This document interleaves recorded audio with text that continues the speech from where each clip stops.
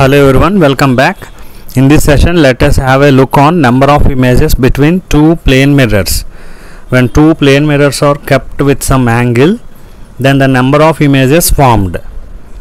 See, if two plane mirrors are kept with an angle theta, then the number of images formed can be given like this. If the position of the object is asymmetrical, see, if the position of the object is asymmetrical with respect to the two plane mirrors, then it is given as n equal to 2 pi by theta minus 1. See, if 2 pi by theta is even, then we have to do minus 1. That means pi value we know that is 180 degrees. So 2 into pi, 360 by theta, where theta is the angle here. See, if we got the 2 pi by theta value even, then we have to do minus 1. If we got any other odd number, then we can leave the 2 pi by theta as 2 pi by theta only, no need to do minus 1. And now one more case is, if the position of the object is symmetrical with respect to the two plane mirrors, then definitely we have to do 2 pi by theta minus 1. Even though it is odd also, you have to do 2 pi by theta minus 1 if the position is symmetrical with respect to the two plane mirrors. If the position of the object is symmetrical with respect to the two plane mirrors, then we have to do 2 pi by theta minus 1 even the result is odd. If the 2 pi by theta value is odd, then we have to do minus. If it is symmetrical, if the object is symmetrical with respect to the two plane mirrors. Yes, now so let us go through this table. See, we can see some 9 situations here. First and second column you can see the degree theta in degrees, and in third column we can see that the formula n is equal to 360 by theta, and in fourth column again divided into two parts. Fourth column, number of images formed if object is placed. See, if the object is placed asymmetrically is one part, and if the object is placed symmetrically another part. So now let us have a look at the first situation. In first situation, the angle between the two plane mirrors are 0. See, if the angle between two plane mirrors are 0 means the two plane mirrors are placed parallel to each other. So whenever the two plane mirrors are placed parallel to each other, the number of images formed or infinite number of images will form. Due to the multiple reflections taking place within the two plane mirrors, infinite number of images are formed. So the result is infinity. Whether the object is placed asymmetrically or symmetrically, infinite number of images formed when the angle between the two plane mirrors are 0. And now coming to the second situation, the angle between the two plane mirrors are 30. So 360 by 30 will get 12 now. So n equal to 360 by theta is 12. Now if it is placed asymmetrically, see, 12 is a even number, so we have to do minus 1, so that is 11. So in the same way for symmetrical also it will be 11 only. And next coming to the third situation, 45 degrees. The angle between the two plane mirrors is 45 degree. So n equal to 360 by 45. So we will get 8. Again 8 is a even number. So 360 by theta minus 1.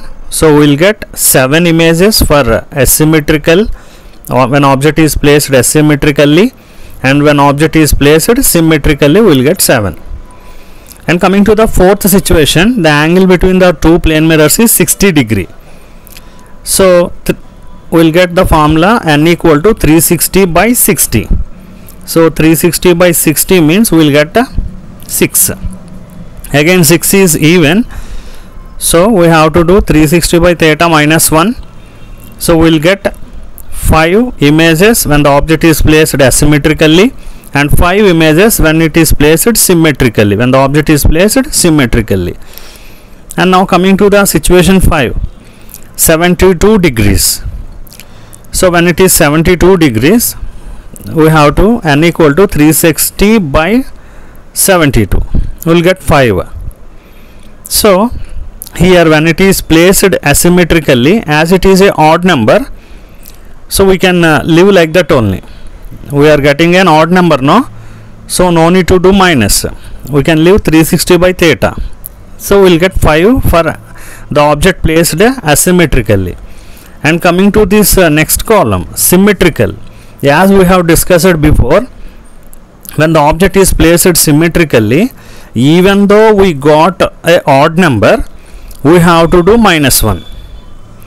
For symmetrical, when the object is placed symmetrical to the two plane mirrors, we have to do minus 1. So we will get 4 here.